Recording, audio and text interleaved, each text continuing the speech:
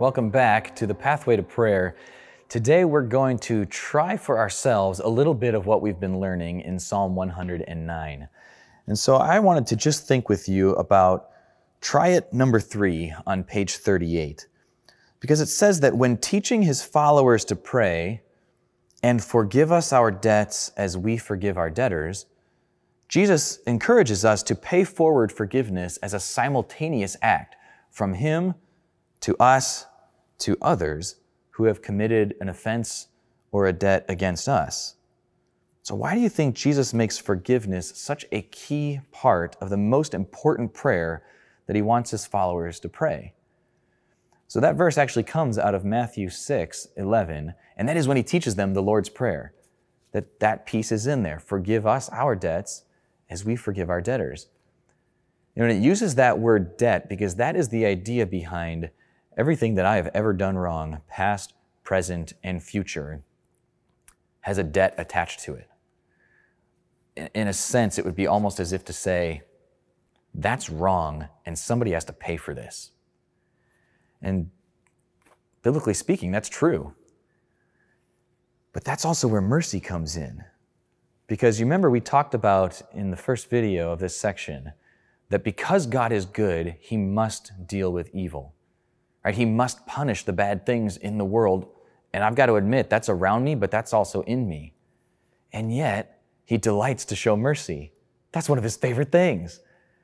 And so, forgiveness through Jesus means that Jesus shows up, having done nothing wrong, says, because of all these bad things, someone has to pay. And Jesus said, I will pay that penalty. That's what his death on the cross was for. That he said, I will be the one who takes the pain, who pays the penalty, so that you can receive forgiveness, so that your debt can be canceled. He doesn't say, I'll give you more time to pay it back. He doesn't say, I'll lower the debt a little bit. He says, I'll cancel it. I'll pay for it. And so then what he asks us to do is be willing to do that for others, to take the forgiveness that he's given us and pass that on. And so that's what comes through in that prayer. Forgive us our debts as we forgive our debtors. And I think that helps me ultimately to think about the moment David finds himself in Psalm 109. Because the anger is raw, the anger is real, and what he's saying about his enemies might even be deserved. But when we bring that together with the heart of God for mercy, we realize that if they reject forgiveness, then they're on their own. But that the mercy and forgiveness might be available to them too, just like it is for us. That what Jesus would teach in the New Testament, in fact, the chapter right before the Lord's Prayer, he also says, love your enemy. So that allows me to come back and I think pray a little bit like David does at the end of Psalm 109. He says, let my accusers be clothed with shame. Almost like let them realize how shameful what they've been doing is. Let them cover themselves with their own disgrace as with a mantle. If that's their choice, I can't stop them. But then he says, I will greatly praise the Lord with my mouth. Yes, I will praise him among the multitude. For he shall stand at the right hand of the poor to save him from those who condemn him. Essentially, David decides to leave justice to God, to leave mercy to God, and for himself to focus on worshiping God. And so for you and I, that means that I come back to this instruction from Christ in the Lord's Prayer to realize I need forgiveness too. I want my debt canceled, and God asks me to extend that to others. In fact, if you think about the list of things that David mentioned that his enemies did, lying, false accusation, hateful words or thoughts, ignoring people when they're in need. You ever done any of those things? I think I've done all of those things. I need mercy too. I need forgiveness too. And so I'd like to pray for us that way right now, for myself and for you. And then we're going to hear a song that maybe as you listen, you just think about those words, because this song is based on the Lord's Prayer. If you're familiar with that prayer, you'll hear the words right in this song, and maybe it can speak to your heart a little bit today. So let's pray. Our Heavenly Father, I just first of all want to say thank you that you understand our anger, that we don't have to pretend we don't feel it, but that we can always bring it to you. God, I also want to say thank you for your mercy to me, for the times that I have probably deserved your wrath, and yet you have shown me forgiveness. Lord, I just ask for your strength, your patience, your gentleness, and your self-control, that I might be able to extend that forgiveness to others the way you have to me. And I will pray that in the name of Jesus. Amen.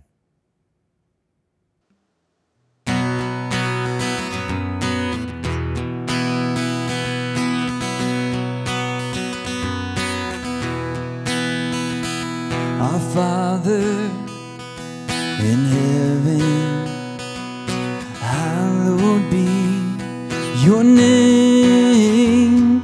Your kingdom come, your will be done on earth as it is in heaven. We're singing holy, holy, God Almighty, who was and is to come. You are worthy of every glory forever. Amen. Amen. Give us this day our daily bread, and forgive us as we have forgiven. And lead us not into temptation, but deliver us from evil.